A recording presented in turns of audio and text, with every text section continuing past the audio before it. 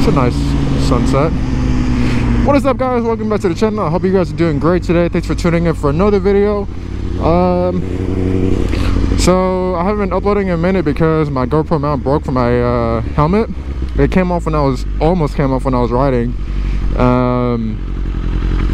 I've been having issues to where I don't know what it is with this thing, but it does not want to just sit flush on the helmet every time even if I perfectly prep it and mount it, it just does not want to sit flush, and it keeps like falling off because of the wind and all that stuff. And I think I did it pretty solid this time. What I'm trying to talk to you guys about today is I have some good news. The EVO isn't dead just yet. So long story short, if you have or haven't seen my last video, I think it was the last video, I can't remember if it was, but I talked about the EVO and how I thought I had rod knockoff because there was metal shavings in the pan, there was knocking sounds, smoke coming out the exhaust, and making no power on the dyno, all that stuff. So about 2 months later, I started the car up just to kind of like keep it going, or like just to kind of like diagnose it again. And what I found was pretty cool, well, not cool but interesting. The car wasn't ticking, which is weird. So last time I started it, it was ticking, right, like really loud, and it wasn't doing that anymore. So I'm like, okay, wait a minute, if it was rod knock, it'd be ticking all the time, and it's not doing that. So it's not the bottom end, it's something else. It has to be with the top end. So at that point I remembered that I did a leak down test on the engine when I had the stock turbo pushing 400 about 2 years ago, and the results were bad. Like my cylinders were leaking from like 15 to 25%, and it was just really bad. So I'm like, okay, wait a minute, if it was leaking that much when I was pushing that much power on stock turbo and I haven't rebuilt it, it's got to be so much worse because I'm pushing more power, so I'm putting it under more stress. Now those valves and all that have to be completely toast. So that's what my initial thought was.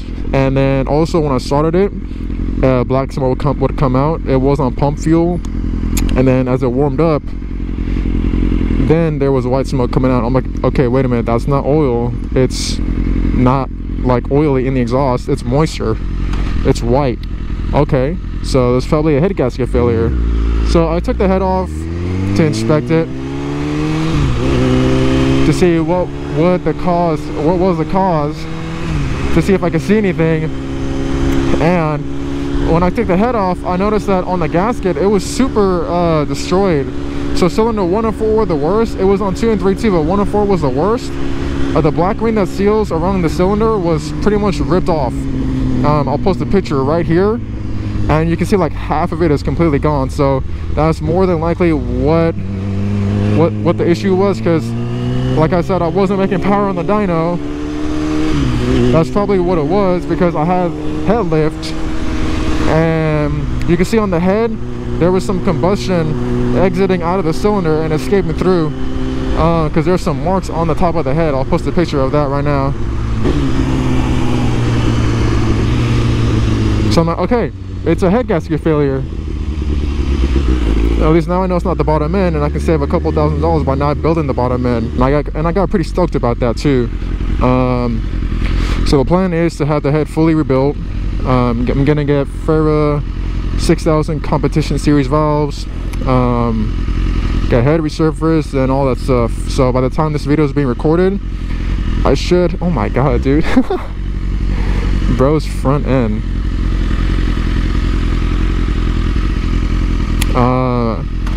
I should have the car up and running by next month. I'm trying to have it done by the end of the year, at least started and running at least.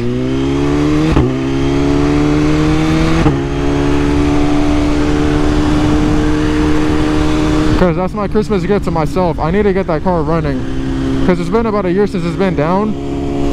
I'm not counting that it was up and running for about a week during the dyno, because it was pretty much on lip mode without me realizing it, so that doesn't count. So we're still going on a year not having the car done, because I just want to have my car back, dude.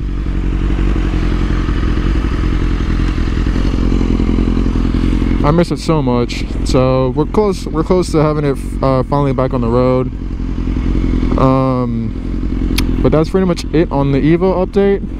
And I even went to go race again like I said I would, but the problem was I don't want to upload the video because about 2 nights before the race, what happened was I was coming back home from doing something and it was dark, it was nighttime, so my room is dark, I couldn't see nothing. I forgot I had my GoPro charging on the floor, and I tried to turn on my my light in my room. I thought I was being careful, but I stepped on my GoPro and I heard a crack. I'm like, oh my god, you're kidding.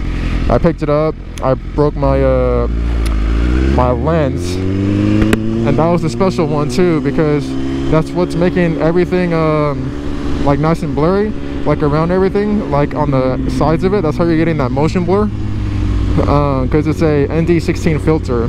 Thankfully I had my stock one, so I just threw it back on for the race. I want to pet this dog so bad. But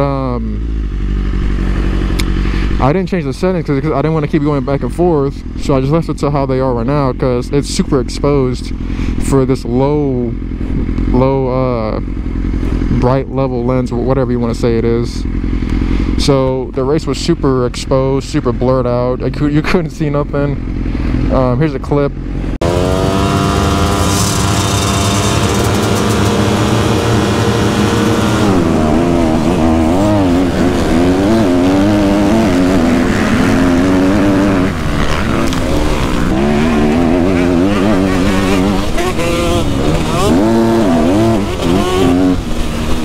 I'll tell you how it went. It went pretty good. It was super windy though. It was like 30-mile-an-hour gust of winds. It's always windy over here.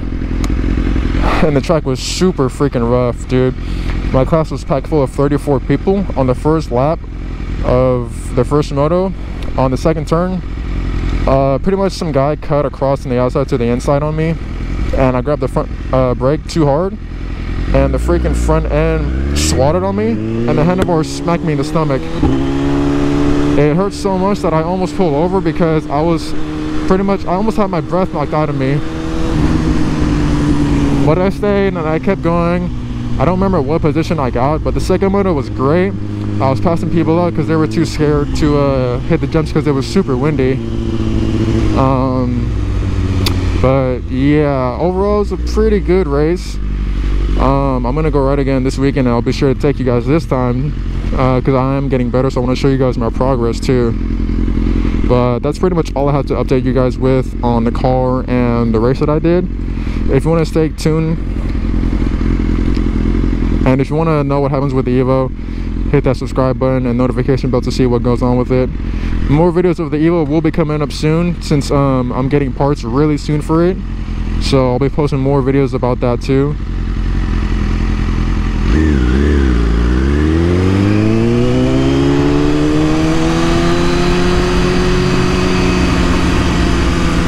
But pretty much that's all I have for you guys today. I hope you guys enjoyed the little update. Again, I didn't upload or record because my GoPro mount was broken, and I did not feel like holding my camera and recording every single thing I do. That's just, I'm too lazy for that. But I'm back now again. I hope you guys enjoyed it.